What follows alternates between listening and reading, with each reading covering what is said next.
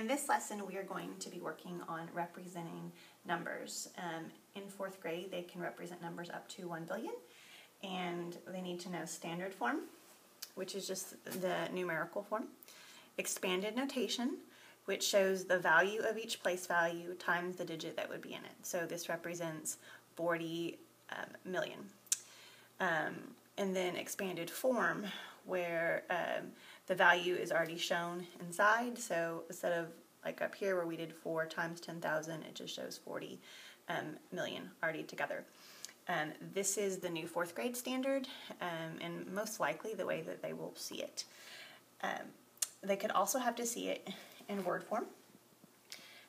Just some helpful tips in teaching this. One is that we teach the students to look at each period, so that way the whole big number is not overwhelming. So the period is, so this would be right here like 100 million.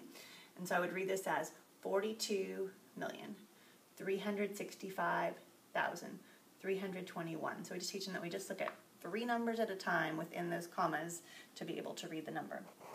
Okay, now one of the things that they're going to have to do is transfer from one representation to another. So a helpful thing to do in this is having them do digit spaces. So I'm going to show an example of what that would be right here with this written form. So this is 4,003,021. So the first thing that I need to do is figure out how many digit spaces I need to represent million, because million is my biggest place value. So ones, tens, hundreds, comma, thousands, 10,000s, 100,000s, comma, million. Okay, so now I'm going to use this number and transfer it down here into a numerical form.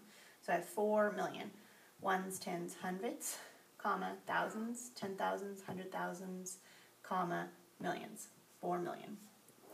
3,000, so I go back to my thousands place and I put my 3. And 21, so I put my 20 and my 1. Now the digits that are empty, a 0 goes in to hold their place.